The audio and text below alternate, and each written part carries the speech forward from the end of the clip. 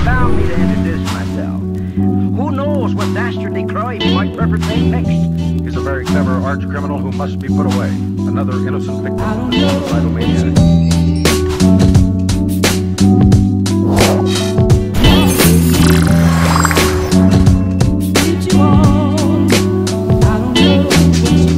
Hey guys, welcome back to the channel. I am the Global Citizen.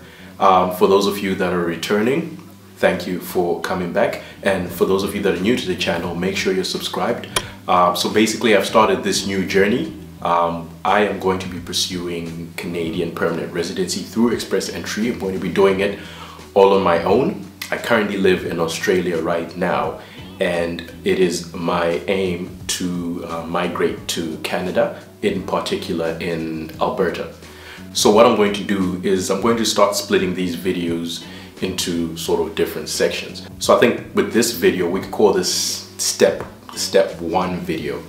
And this is a step that I've already undertaken towards getting my Express Entry for Canada.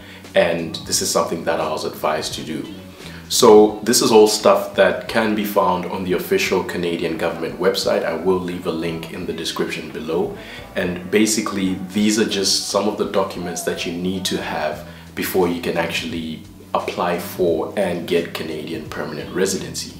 And one of the very first things that you will need to do is a credential assessment.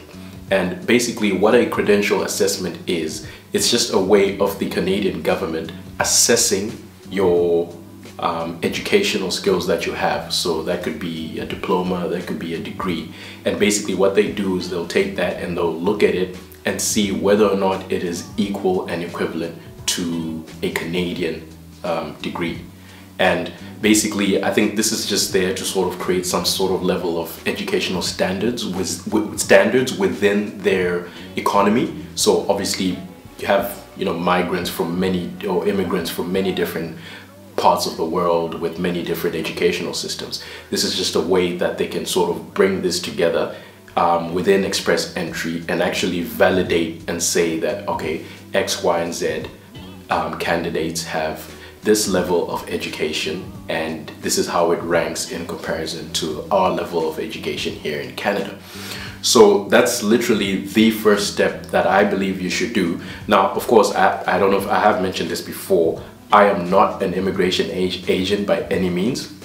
So if you're looking for an immigration agent, I am not one. However, what I am is I'm just an individual like yourself looking to get Canadian permanent residency through Express Entry, and I know how to do this all by myself, and I'm obviously just making these videos to help other people out there like myself that want to get Canadian permanent residency but obviously do not want to spend money on expensive immigration agents and so forth.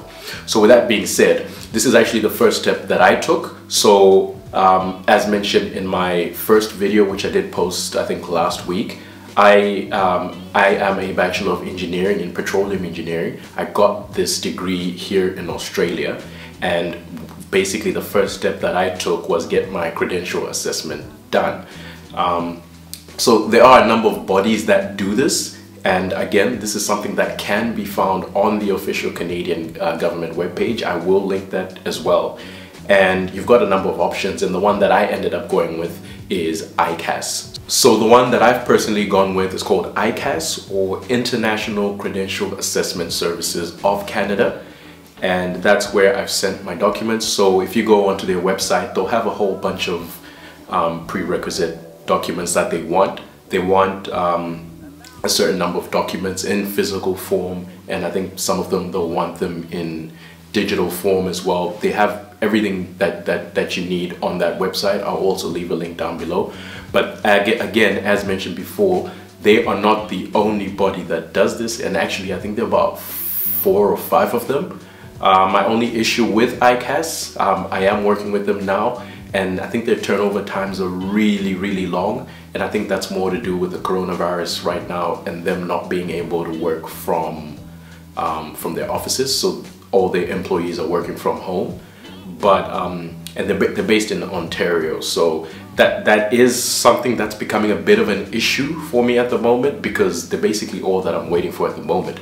However, I just wanted to make this video just to point that out, that the very first step that you really want to take when getting your express entry for Canadian permanent residency done is you want to get your credential assessment done. First and foremost, there's no way around it, because with express entry they will have to find out a way to evaluate your credentials in terms of your education and your experience and that sort of thing, and these bodies will be able to do your credential assessment for you. So that's video number 2, guys, and this is step 1 of getting your express entry done for Canadian permanent residency all on your own. I'll be coming up with step 2, which is another video that I'll be making probably sometime next week, and basically all the steps to follow. So again, as mentioned, if you're new to the channel, make sure you're subscribed. We are immigrating to Canada. I'm currently in Australia right now, and we will be documenting everything and all the processes that I'll have to do in order to get there. I have consulted with an immigration agent. However, I technically did not need to, but it was very helpful, and I'll explain to you why you might also need to do that. However, one thing is important to point out, which is that immigration agents are just normal people like yourself and I.